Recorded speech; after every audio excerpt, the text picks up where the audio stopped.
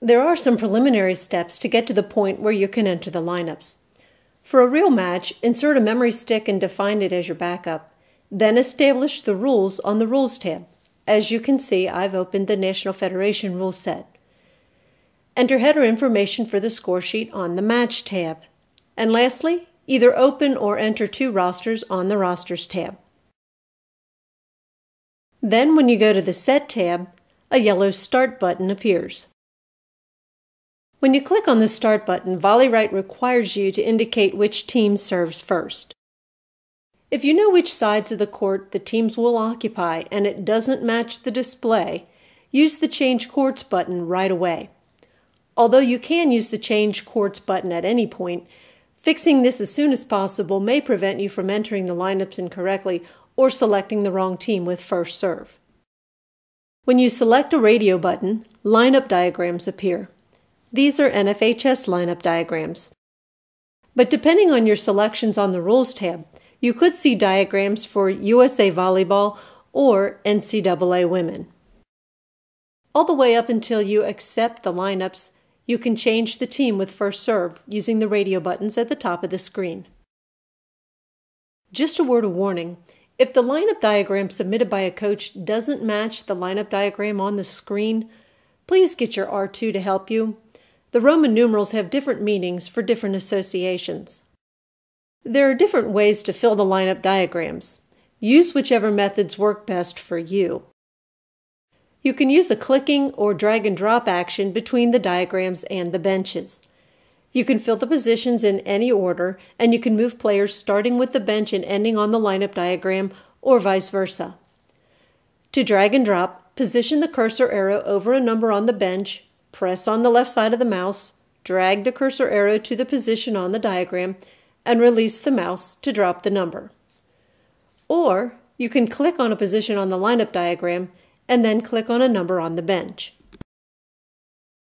Incidentally, this is also how you enter substitutions and libero replacements when your set is in progress.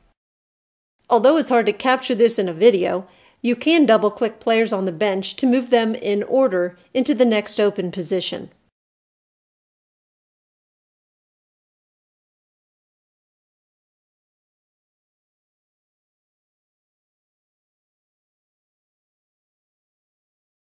To make the Windows version like the iPad version, we added the Auto button. Click the Auto button and then click on the numbers on the bench as the spotter calls them out in order. If you make a mistake, just click the Auto button again or the blue area outside the diagram to get out of Auto mode.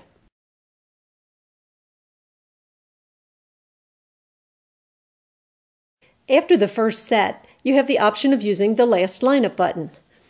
This button lets you select a team or teams, and VolleyWrite will populate the diagram with that team's starting lineup from the previous set. VolleyWrite defaults to loading the teams which don't already have players entered into the lineup diagram. Just be aware that the Last Lineup button writes over any numbers you've already entered in the lineup diagram. When a lineup includes a number which is not shown on the bench, you can use the Add Player or Change Jersey buttons to correct any mistakes you made when you entered the roster. Otherwise, you should check with your R2 in case a penalty would apply. Once a player has been moved into a lineup diagram, you can use the Rotate buttons to move the players while maintaining their relative positions. It's common for coaches to keep the same starting players from the previous set in the same serving order, but change which player serves first. This is how the Rotate buttons affect a floor order diagram.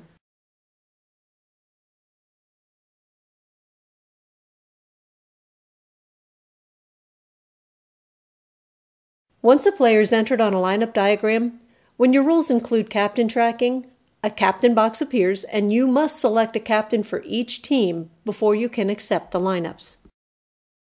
When a non-libero player is the captain, you don't have to enter an alternate captain, so the alternate title is white and, by default, an X fills the box. However, VolleyWrite gives you the option to indicate an alternate. When a libero is the captain, you must enter an alternate, so VolleyWrite shows the alternate title in yellow. The drop-down box then contains only the players already in the lineup diagram. Captains are indicated in the lineup diagrams and on the court layout with an underline. Before accepting the lineups, when you move a player between one of the 6 service positions and an occupied libero box, VolleyWrite confirms that you want to change which player was designated as the libero. Once the 6 service positions are as full as the bench can provide and the captains have been indicated, the Accept button appears. When you click the Accept button, the lineup diagrams disappear and VolleyWrite shows the court layout. VolleyWrite indicates the current server with a green background. When the players enter the court to start each set, you should also check the court when the R2 is checking player positions. If you see a difference between the players on your screen and the players' locations on the floor, be sure to alert the R2. This needs to be resolved right away before the set begins. Once a team's starting players' positions are confirmed, the R2 will allow each libero to enter the court. To enter a libero replacement into VolleyWrite, click on the libero and the replaced player in any order. The replacement is then recorded on the libero tracking sheet. If you find a mistake in a team's lineup during a set, get the R2 to stop play so you can use the Manual Fix button. Inside the Manual Fix dialog, the Fix Lineup button shows a diagram similar to the one you accepted at the beginning of the set, so you can make the change. You owe it to yourself and to your team to try VolleyWrite. Download the free 1-week trial for Windows at www.volleywrite.com and you be the judge. We look forward to your questions and comments sent to info@volleywrite.com.